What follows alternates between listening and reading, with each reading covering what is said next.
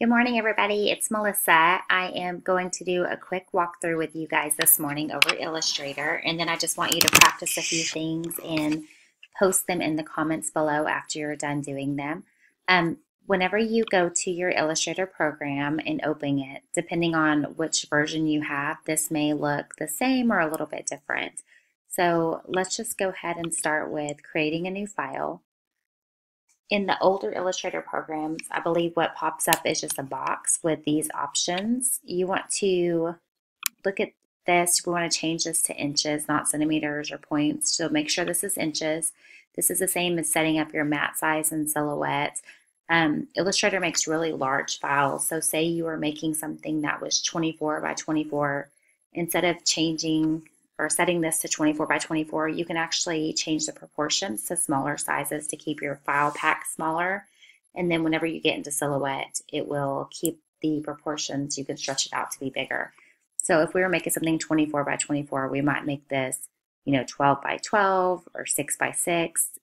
Just use your math skills to come with the lowest common denominator and go ahead and change those proportions. For today, let's set this as 5 and 5 and just hit create. And you come up with this blank box. Okay, so the first thing that we want to find over here, we have the same kind of tools as you see in Silhouette. This right here is our selection tool, and this is a direct selection tool, and they do two different things. So let's go ahead and first type something out. And we will type the word welcome. And I know I just talked about the selection tools, and I'll get back to that, but when we type this, it's really small on our mat. If you do like you do in the Silhouette and you just grab a corner and start stretching, you'll see your word can get all wonky. Hit Command Z to go back to how it was. In Illustrator, you want to make sure you're holding down the Shift key while you're pulling the word to keep the proportions the same, or any item that you're working with. Just make sure you're holding down Shift while you're moving it around. Okay, so we have welcome. We are wanting to change our font.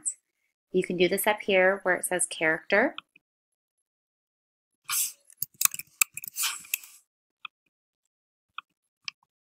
And once again, I'm going to hold on the Shift key and pull my word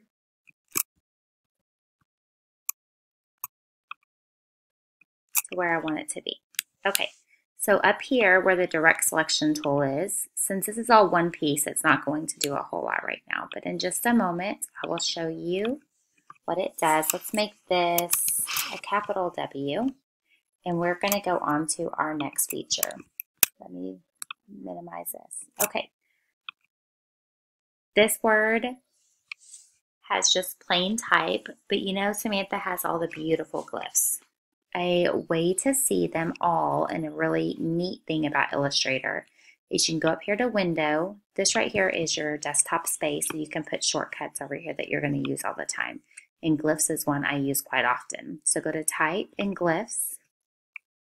And if I put the entire font, this is normally what you're looking at, and you're copying something and pasting and copying and pasting. But on Illustrator, you can actually select your letter that you want to look at. And either down here, it'll show you the glyphs that are available, and you can just click them, or you can change this box at the top to current selection, and you can see all the glyphs that are available to you. So that's really cool, and it makes working with glyphs a lot faster and a lot easier. So whenever we pick the glyphs that we want on our particular word, let's just say we're going to do that. I'm going to minimize this down a little. Oops, we got to make sure we're hitting Shift. I hit caps lock, so it still went a little bit wonky. So we're going to do welcome. And then once everything looks exactly like you want it to be, because once you do this, you're not going to be able to change your letters anymore. You're going to right click and create outlines. This is how our machine can read it. So now you have basically, I don't know if you see these light blue lines. It's like the cut lines in the Silhouette. But you see you also have where it's been unwelded.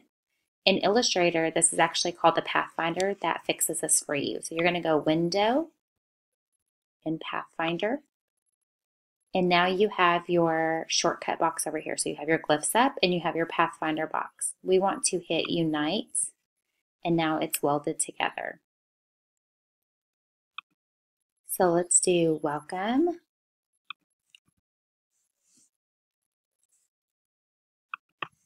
And then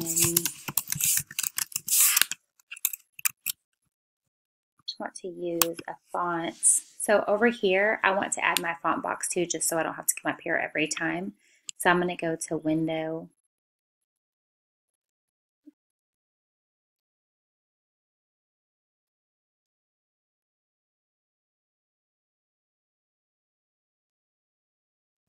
Character, under Type, sorry. Okay. So now I'm going to change this to Desire. And let's just say that you do this and you want to thicken this up a little bit. Let's do Create Outlines again. In Illustrator, to do offset, you're going to go Object, Path, Offset Path.